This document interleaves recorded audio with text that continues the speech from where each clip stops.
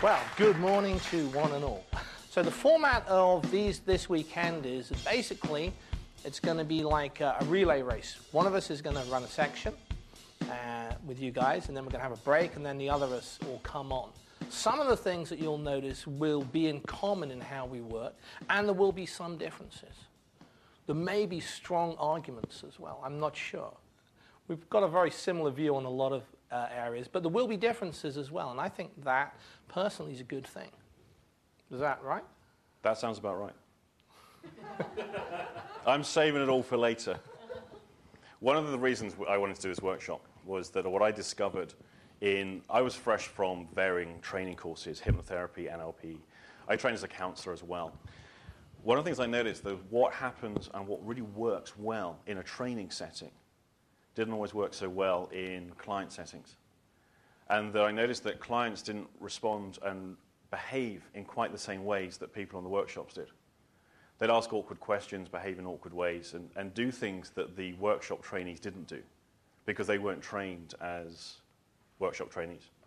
They were trained as themselves.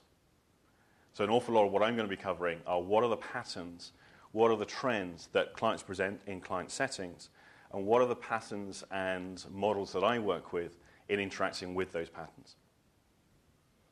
Yeah, and a lot of things I'm going to be demonstrating and talking about throughout the weekend are approaches that I find that work really, really well with certain kinds of conditions. Also, other elements of how to check and set up and watch for client expectations.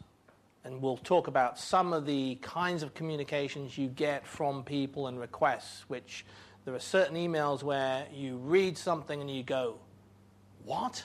I don't even understand what that means. So there's a whole bunch of different things, as Andy says, which are completely outside what I would have heard of or been taught on specific trainings. But I thought a good way to start the day is, because some of you guys know each other and some of you guys don't.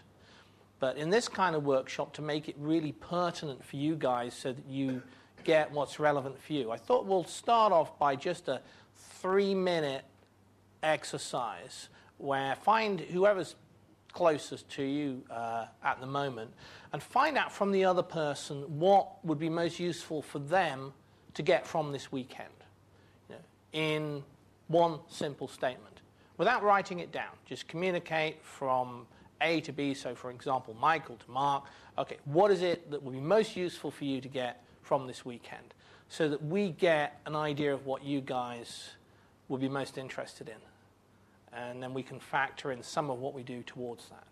Is everybody clear? This is yes? Cool. Okay, so let's do that, and then let's get some feedback.